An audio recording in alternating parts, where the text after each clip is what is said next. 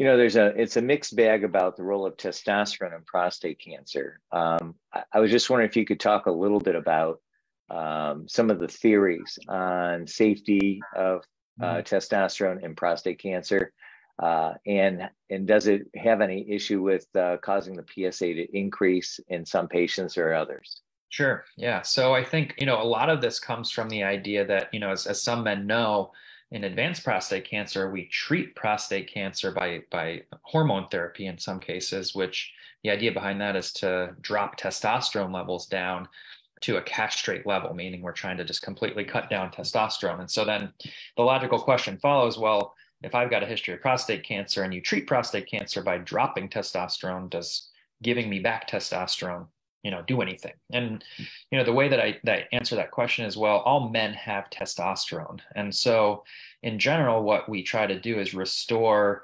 normal physiologic levels of testosterone, and in general that has been shown to be safe in men with a history of treated prostate cancer without an increased risk for progression or recurrence. However, we do sometimes see an increase in the PSA with testosterone levels that will then come down if we back off on testosterone doses.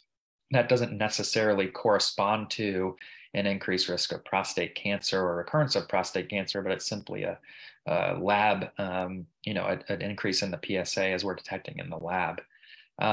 With that said, for very, very high risk prostate cancers or prostate cancer that are actively being treated, I don't recommend testosterone replacement at that time, but it's something that can be pursued down the road once the cancer has been adequately treated.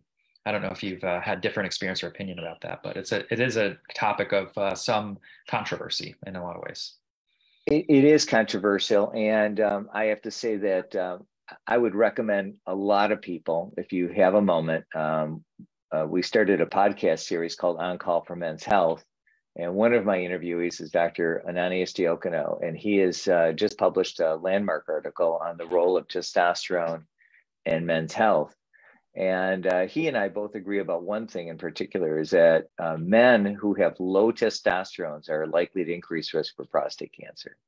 And I think that all men should be aware of their testosterone levels starting as young adult males and should be monitored. And if you have a low testosterone, you might want to be watched a little bit more closely for the subsequent risk of getting prostate cancer. The question that we are unable to answer at this point is, if you normalize their testosterone, will you reduce the risk back to baseline? Right. Don't know that one. And so that, I hope, answers the question for one of the individuals. Another question that did come up was about being on hormone therapy for prostate cancer, and I can easily answer this one. The question is that I'm currently on hormone therapy and after prostate removal, but my PSA keeps popping up. What can be recommended? Well, if your PSA is going up every time you stop hormone therapy, that is of significant concern. And number two is, if it's popping up while on hormone therapy, it's even more of a concern. And you should have a discussion about the fact that you may be becoming hormone resistant, which does occur in a number of men who are on long-term hormone therapy. And you might need other types of additional therapy to keep your PSA and or prostate cancer in check. And they might want to do a PSMA scan to determine the status of your disease. So those would be two very worthwhile things to have as a discussion with your treating physician.